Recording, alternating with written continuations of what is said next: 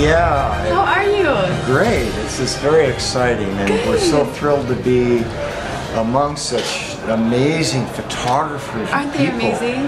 This young lady from the UK was showing her work. I can't remember her name.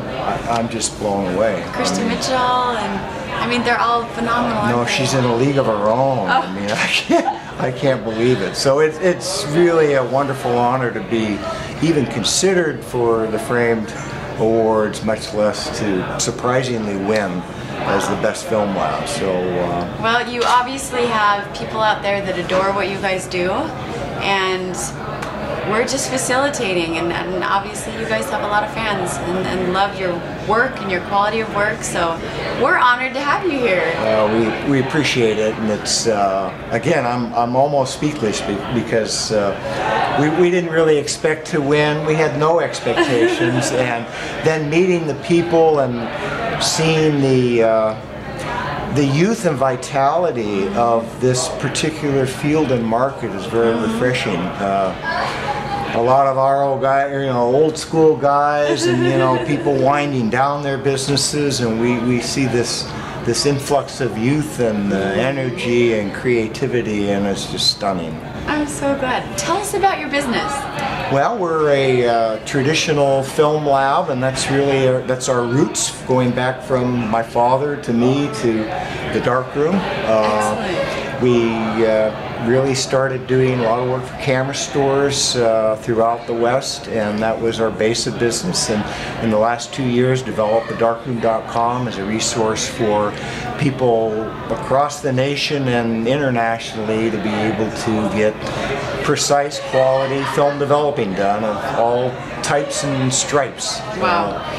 E6, C41, and true black and white, dip and dunk, from 110 size to 8x10 sheet film. So, well, and what's cool about you guys is that you guys are a resource. You guys really try to help educate, don't you? Well, we do, and we're all film shooters, and we love just the beauty of film, the tactile part, the planning, the film selection, in addition to the results we get. And I talked with some of the other nominees for Film Lab, and we're all agreeing, nodding our heads. Oh yeah, most digital stuff we spot a mile away, and this dry lab inkjet stuff, we are pretty traditional in what we do. Amazing. It's very fun, very rewarding, and really a pleasure to be affiliated and associated with the Frame Network. Thank you so much. Well, let me do my formality real fast. On behalf of F Network and the Framed Awards Committee, White House Custom Color, and Flern, we would love to honor you tonight as the top voted film processing lab of 2012. Well, thank you very much. There it is. This is awesome. So thank you so much. Thank you very much. It's an honor to meet you. Congratulations. Okay, thanks again. Can I get a picture with you? Absolutely.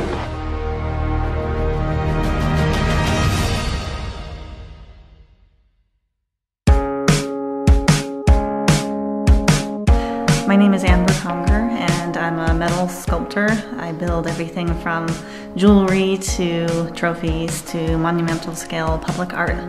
Someone from the Frame Network contacted me about doing custom trophies for the upcoming F Awards, and I said, yeah, of course, I'd love to make something really cool for you guys.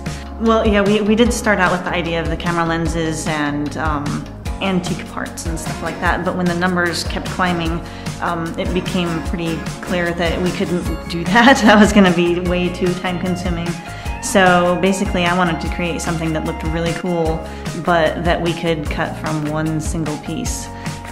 So I liked the idea of actually making a frame for the Framed Awards. Well, it started with a messy sketch of mine, and I gave it to my drafter, and he put the design into the computer. Then we take that to a fabrication shop, and they actually cut the flat pieces by a computer-aided plasma cutter. And then they stick it in a machine that makes the bend. It's really quick and easy.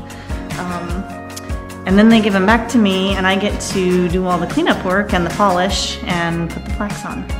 When I got into metalwork, I already had a small business for faux finishing and whatnot. That's what I did before. And when I made the leap over into sculpture and whatnot, I wanted to kind of start over. So I wanted a new name, kind of a new brand, I guess, to start with. And it probably took me a year of of thinking about it and mulling it over and whatnot to come up with the right name. And the refinery thing basically comes from the thought of oil refineries, factories, industrial scale, manufacturing, stuff like that. For some reason, those sorts of buildings, silhouettes, they really appeal to me. And I also like the idea that, you know, I'm taking things and maybe they're things from the scrapyard or things that somebody else threw away, and I put a new, well, I refine them into something else.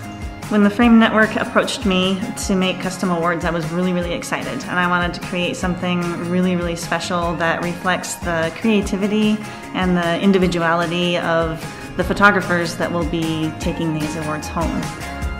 And I think we accomplished that. I'm really excited about what we came up with, and I hope they'll be excited to take them home.